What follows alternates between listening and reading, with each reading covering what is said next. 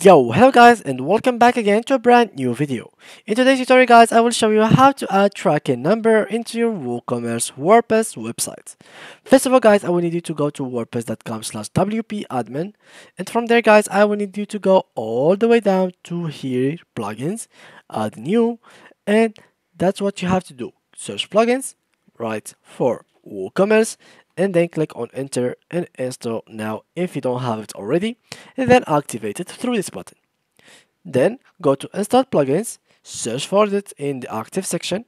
If you don't have it, that means that you have to activate it again, so go to all and search for it in this section. So it's just like that. For example, this is a TikTok plugin, click on activate and it will be activated. Now after you finish with these steps, just go ahead and refresh the page, and you will notice that you have here some kind of new menu that appeared in your main menu of your dashboard.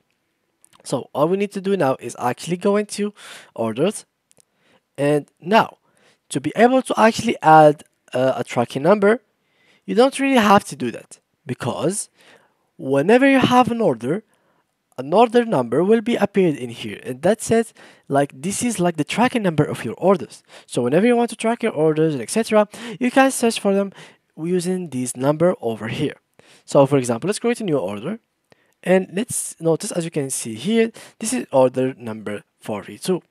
So that's how you can know what tracking number you have in this order.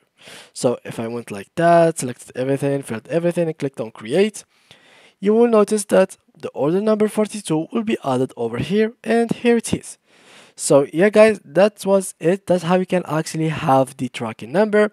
You don't really need to waste your time adding it, because it will be added automatically to your orders. So yeah guys, if you have any other questions, please let them down below in the comment section, and see you guys in the next tutorial.